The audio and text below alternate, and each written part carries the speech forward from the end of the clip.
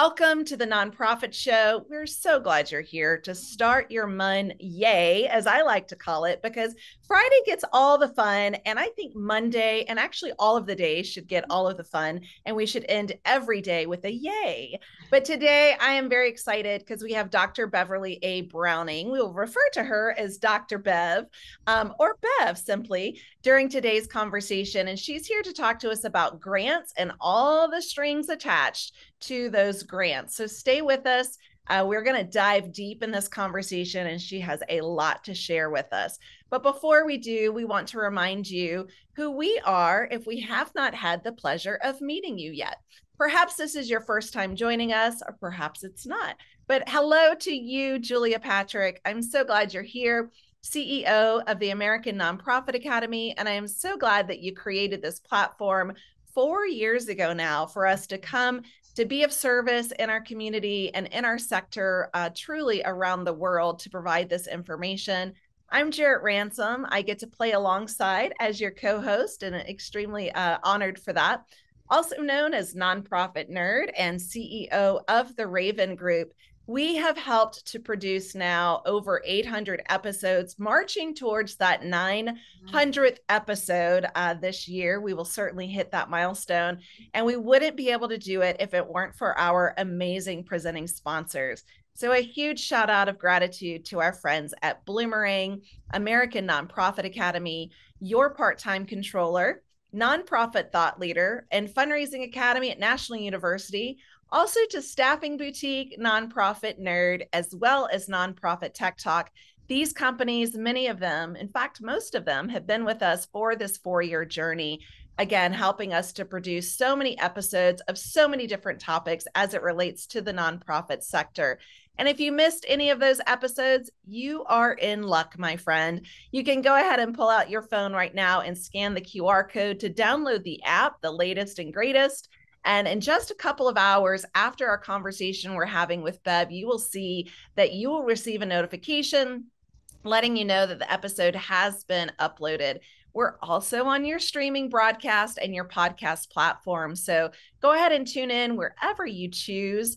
We do not charge monthly like some of those streaming subscribers that I know we're all very aware of and might have gotten kicked out. I just got kicked out of like the household account for, it might start with an N and end with an X. But anyway, I've got to figure that out. Yeah, I've got to figure that out. But you'll never get kicked out here of the Nonprofit Show. And we never ask for a subscription. Again, we are so honored to have with us today Dr. Beverly A. Browning. She is known across the world. She serves in so many different communities, the Grant Writing Training Doctor and also Grant Writing Training Foundation. Welcome to you. Thank you so much. I really am honored to be on the show. So I want to thank all of you, including the production staff. Thank you. That's lovely. Dr. Bev, I feel like you've been on such a trajectory of helping and educating so many people about grants and how they work and kind of the mysteries. You also talked about something that I think is really interesting, and that is the bad advice, or maybe the myths that we buy into or that get recirculated, and that you see this day in and day out. I'm fascinated that you have this lens, and I also want to bring up and maybe have you chat for just a moment. You're an accomplished author, and you've really been able to articulate your knowledge into the book form. Talk to us about Grant Writing for Dummies. Was that your first book? Actually, no. Before No. Grant Writing for Dummies, I had my own self-publishing company called Bev Browning and Associates. And I used that to get a lot of content out there. It was very simplified. It didn't have fancy covers or titles like the ones that are on the screen today. However, I did publish quite a number of books under my own company before I approached major publishing firms. Wow, good for Wonderful. you. Good for you. Well, it's such an important thing to get this knowledge, and I can't wait to dig in. I have one quick question for you, and that is, it seems to me, and maybe I'm off base here, but it's hard to get advice about grants sometimes from the nonprofit sector because in essence we're asking our competitive set. Is that why sometimes we don't get the best information because people are afraid to share? They don't want to lose the grant? Well, it's more than just the nonprofit grant applicant or grantee that has received grants and doesn't want to compete with any other nonprofit organizations for a small pot of money, because in their mind, they don't see the vast resources financially in all the funders. They only know that they get their grant award every year, and they don't want to jeopardize that by sharing information. But there's another closed mouth sector in this entire grant seeking, grant resource sharing venue, and that is those of us who label ourselves as grant writers or grant writing professionals. And what happens there is, at least I found this happening back in 2001 was my first encounter. And that is when I first received the contract with Wiley to write Grant Writing for Dummies, the very first edition. I was approached by a national group to invite me to their annual conference. And I asked, why me? And it's because you published a book with all of our secrets. You gave away everything that we charge fees for, and you make it look like anyone can do it by associating yourself with a group that uses books that are called Dummies. And we are really a secretive professional group, and we keep this information internally. We don't want competition. We don't want everyone to know how to do this. And to me, I was shocked. I'm not even sure what the look on my face was at the time that I heard that. It was way before we had video calls like this. So I had the chance to at least express my shock and disbelief through a telephone. That was the best way. And I couldn't believe that everything was so small-minded back then. So yeah, I just kept producing the books, and I kept getting the information out there, and I kept defending the fact that everyone deserves to learn, know, and understand, because there were just too many lies or misbeliefs or misconceptions or wrong information out there. And it's important to understand everything openly and then make oneself responsible for how the information will be shared and the accuracy and the validity of the information. Great. Amazing. Yeah. Well, let's dive into this, because I know we have a lot of viewers that are probably asking this question at now or at some point. Can grant awards come string free? What does that look like? Well, you see me putting my hands up to my neck. The answer is no. And thinking that the money is, free, no strings attached, is really the suicidal approach to dealing with grant awards. Grant awards come with grant agreements. They come with contracts. If it's not just an informal agreement, it's a formal contract. And that contract is related to the financial management of grant funds that are awarded, because they are invested by grant makers who have to report back the results of these investments to their trustees, their governing board members, as well as their funders. Of course, foundations have funders that they go to help enlarge their pot of grant making. But in addition to that, there are reporting requirements, financially, as well as, did you achieve your goals? Did you attain your SMART objectives? And if not, then what percent did you attain? So when you write those grant requests, you are writing your promise, not your dream, your promise, not your begging tool, your promise. And whatever you put into that promise is what's going to end up in a grant agreement or a formal grant contract in order to receive the transference of funds, whether in the form of a check or electronic deposit. And you are responsible from day one to monitor and manage those funds prudently and with transparency. Funders count on you. And the worst thing you can do is spend that money willy-nilly any way you want to, ignoring all of your promised budget guideline, budget expense line item parameters that you had in your grant request, because you're committing grant seeking suicide. And the relationship isn't over when you get the money. The relationship is just beginning. So let's talk about that, because I find that that is a great way to move into this. And that is, you're advising us to keep up on our grant reporting and our measurements. Talk to us a little bit more about that, because I love that you use the word promise, that you're promising to deliver on something. I'm assuming this is how we all know that we're marching towards that promise. Absolutely. And I want to do a sidebar just for a minute. If your nonprofit does not use internal staff members to write your grant requests and you're using an outside third party, it is still your duty, your mandatory requirement, that you read every word that's being written before you hit submit, that you understand everything that's been promised. Don't be that animal that goes down into a hole. I think it's called a groundhog. Don't be that person with your head in the sand or down deep in the hole, just waiting on the money and not knowing what you have to do when you get the money, because you must keep up on grant reporting requirements. And that is tracking the expenditure of every dollar, assigning it to the correct line item, know what you've put in your grant application narrative and budget as far as full-time equivalents for all of the staff that will be paid either part-time or full-time out of the grant funding.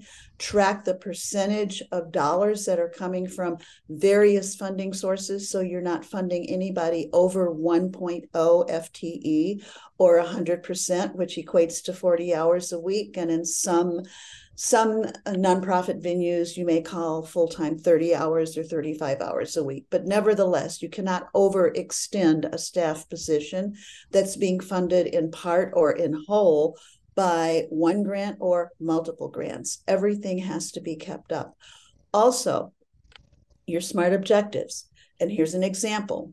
By the end of year one, increase the percentage of single head of households who are enrolled in continuing education by 25% or more, as demonstrated by the number of applicants interviewed, the number of applicants accepted, the number of applicants becoming clients and getting educational attainment plans, the number of applicants in academic counseling. Okay, that's a SMART objective, and that's what you have to measure. How many did you accept? How many were actually enrolled? How many completed competencies? How many are moving into some type of employment or other training that will give them a gainful and sustainable wage? You talked about this, you wrote about this, and now you have to prove that it happens, and you can't just make this stuff up. People who make things up, especially with government grant monies, are now serving time in federal penitentiaries.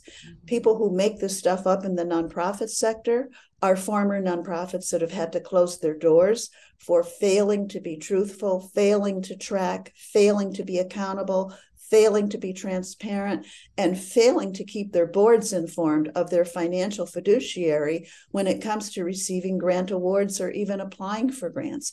There are so many red flags.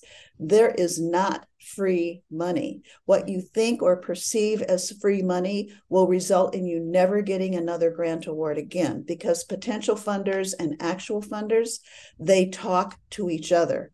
They talk about the good, the bad, and the ugly among the grant applicants and the grantees that receive these funds. Oh, they never reported. Oh, they never got back to us. Oh, we tried to schedule a site visit and they kept putting it off because they weren't ready. They hadn't implemented the program yet. You can't be a halfway grant applicant, and you certainly can't be a halfway grantee when the money is awarded. Yeah, you use the phrase willy-nilly. And from the South, that is something that I definitely appreciate, right? And it really does speak to the fact that nothing within grants can be done willy-nilly, right? Like these are contractual agreements. You spoke about the board of directors, especially if you're using a third-party grant writer, like the organization is still held liable for everything written, in this proposal.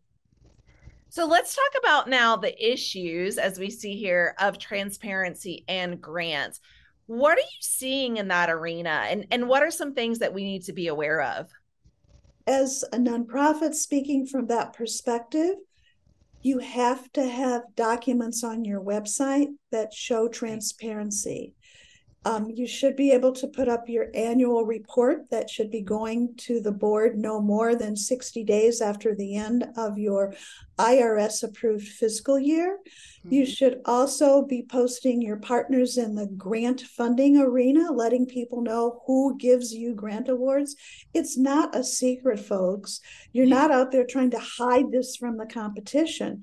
Also, if you accidentally spend more for a grant funded expense line item than you indicated in your grant application, while it's not traditional with private sector funders, foundations and corporations, that you have to call and ask for permission or write for permission with a dollar amount transfer from one line item to the other to support the one that's short or the one that had the wrong expenditure. But at the federal or state or local government level, you need approval in writing before you can move one penny from one line item to another. This is not your money to do what you want to, and then fill out a report and make fake receipts up in order to make it look like you actually adhere to it. I can't tell you how many grant applicants have gone bad and how many grant writers are serving time. Oh, yeah. A lot of what you say, and I know because I too have been in the sector. I started my business as a grant writer. I no longer do that anymore, but I love people that do because we need professional grant writers. There is so much unknown. And I feel like a lot of nonprofits and board of directors, they think, oh, we will apply for grants or we will hire a grant writer and all of a sudden money starts falling in our lap. Like it happens overnight. And that is so not the case. And everything you're sharing here with us is really it's so important that we understand and professionalize this service within our sector, because back to that willy-nilly, right? Like it's really not something that you submit and you forget about. Like there is management, there's reporting, there's compliance, there's legal references, right? Like all of this that goes into it. Have you seen, not intended as a curveball question, but again, over the 4 years recently, right, we've seen a lot of changes. We've seen a lot of staff turnover. We've seen a lot of budgets, tipsy-turvy. Are you seeing that grant reporting and management and compliance is getting better or worse over these 4 years? Because I do have concerns, and I've seen it where, especially with the turnover of staff, there's an incomplete transference of knowledge, right? And so can you speak to us about this, of what you're seeing?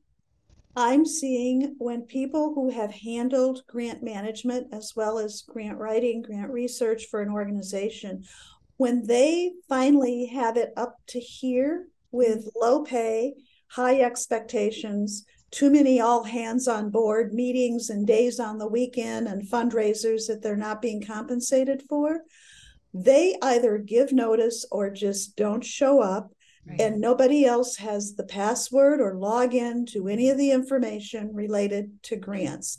No copies of what's submitted, nothing about what's pending or any of the above. And I think it's done purposeful as well as for the sake of their sanity. They just want out, and they want out quick. So a nonprofit executive director, as well as all the administrators there, should know how to access everything. Everything should be on a shared server. Small nonprofits that are less than 3 years old they typically don't even know to do this. They Yeah. finally come up with a fundraiser that gives them the dollars to bring in a grant writer, either in-house, part-time, or to pay a stipend to someone to do it for a few hours a week. Or they get lucky and they get a capacity building grant right away because their board member knows somebody. And now they can actually contract with a grant writing consultant. But what they don't realize is that everybody in charge, including the board, needs to know what's going on, the process, how to do it, what's expected, building relationships with potential funders. You can't be lazy and experience sustainability with a nonprofit organization. It requires due diligence on everything, including the grant writer, the content that's being written, the source of the research, the communication flow between direct service staff and the grant writer, and again, the upward flow of accountability and transparency to the board, to the external and internal stakeholders in addition to the board, so that everybody is ready to jump in when the grant writer gives up, throws their hands up in the air, and doesn't show up or walks out the door.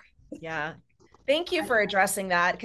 Again, I see it in my community. I see it, online. I see a lot of burnout, a lot of, people, as you said, it's just, there's a lot, and there's a lot in our community, in our world, completely at large. But let's move into the cost, because I really want you to help understand the cost of a grant for all of our viewers and listeners, as they've learned so much already. If you would talk to us about understanding the cost related.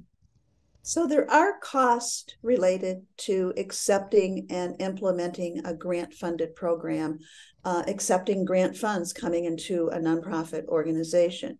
And you should be thinking about those costs before you finalize the project, which is 12 months or less, or the program, which is more than 12 months. Understand the terminology. Anything that's 12 months or less, you are looking at a project. Don't mistake it and call it a program, regardless of it's existing or not. Funders know this terminology, and that's how they recognize a project: short term, a program, long term. And what are the costs? You need somebody to do the data input, to be able to take all of the evaluation data that's being fed back in, that's related to your SMART objectives, your outcomes, your outputs. All of that has to be tracked to make sure that you're hitting the target. Because if you're not, you want to know literally within 45 to 60 days of receiving that grant award that everything you proposed is not where you thought it would be at the time where you thought it would be. So that's called a red flag, and you need a corrective action plan. And you also need to reach out to the funder that is trusting their dollars with you to say, we're falling behind on our metrics. And if you can give us some advice, or do you have a consultant on loan that you can provide at no charge to us that could help us get back on track and work with our internal and external evaluation team. And then there is also the cost of the evaluation. When you're writing these grant requests, if you're going to have to bring in an outside or third-party evaluator, you can include up to 15% of your entire project or program budget for the evaluation, but you have to write that in as a cost. Yeah. So you're only thinking about, I want to get my program up and going, or I want to get my project up and going. And you don't think about what it's going to take once the money comes in. So you need the data person. You also need the evaluation consultant, up to 15%. You may need dollars for additional technology. You may need to have some kind of an evaluation tracking software that your direct service staff feeds the metrics into and automatically does tables and charts and spins out reports so that you can have a comprehensive narrative. This is not a nickel and dime Kmart blue light special accountability process. This is upscale, and it's expensive, and those expenses need to be in the grant budget. Managing grants is costly. It is not free. And typically the executive director is, or the founder, you're too busy running all over the place like a chicken with your head cut off, Yeah. trying to do everything on your own because you didn't think about it at the time you were writing the grant request. But that's the very time to say, what will it cost to implement everything that we are writing here in this application? What are the dollars attached to? And are these dollars an allowable request with this particular funder? Or do we need another grant request to help us with general operating, capacity building, in order to actually implement this grant program successfully? Think outside the box. Stop staying in the box because it's safe. I love it. I think that's a marvelous way to kind of start to wrap up our time with you. And we warned you, it goes by fast because this is such a big topic. It's a changing topic. I feel like, Jarrett, in the beginning, it was just more trust philanthropy, in the beginning of the pandemic, get funds out, try and get people whole, try and get things moved along. Now we're saying, okay, take a deep breath. Funders want more information, want more measurables. And for some nonprofits, this is going to be a time of great change and somewhat of duress because they're going to have to, as Dr. Bev said, figure this out. Right. Right. It's not an easy thing. And I loved what you said. It's not free money. No. It's not free money. And I also want to add, as we begin to wrap up, is really looking at maintaining those relationships with the funders, right? With the foundations. I know that there's funders in our community that have changed their guidelines because of previous COVID money, right? Where like perhaps you had to wait out a year before you could submit, and they've taken that away. So maintaining relationships with funders, don't be afraid, right? To really dig into getting to know them getting to know you, having that reciprocal conversation, because they're here to help us. They really are here to help the community. And Dr. Bev, thank you again for coming on and sharing your wealth of knowledge with us today. So very grateful to have you on. And I know you have a very busy schedule. So thank you for your time. Thank you for the invitation to join the show. I'm very appreciative. And thank you, audience, for tuning in. I really appreciate that worldwide. Well, it's really been fun. Dr. Beverly A. Browning, the grant writing training doctor, Grant Writing Training Foundation. You can find her at bevbrowning.com, and you will be stunned when you go to her website to see the number of books and really deep dives she's taken in across the sector, and we are so grateful. Again, if we hadn't met before, I'm Julia Patrick, CEO of the American Nonprofit Academy. Been joined today by the nonprofit nerd herself, Jarrett R. Ransom, CEO of the Raven Group.